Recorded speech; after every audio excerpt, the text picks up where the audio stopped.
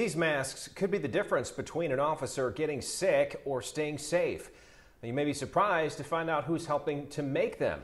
Inmates in North Carolina have helped to make more than 20,000 masks that are going to law enforcement. Channel 9's Dave Fairdy spoke with sheriffs who are thankful for the work to protect officers across our area.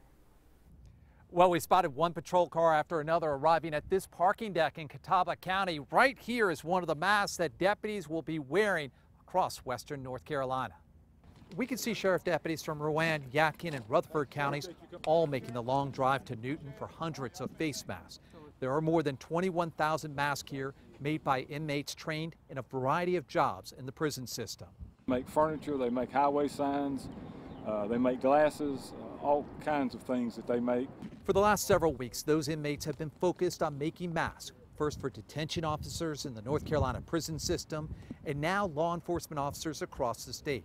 The focus of the program is to teach inmates a skill while also providing a service to both state and local governments. Sheriffs we spoke with today say the masks are needed, even if they were surprised by the people who made them. Just a perfect example as to how we're all in this together. I mean, here we are, law enforcement, we have inmates in the prison that are making masks for us. It's a tremendous help, it really is, because we're thankful to get any mask at this point. And one of the sheriffs I spoke with earlier told me that the masks are really needed for his deputies who have so much interaction with the public every day they work. Back to you.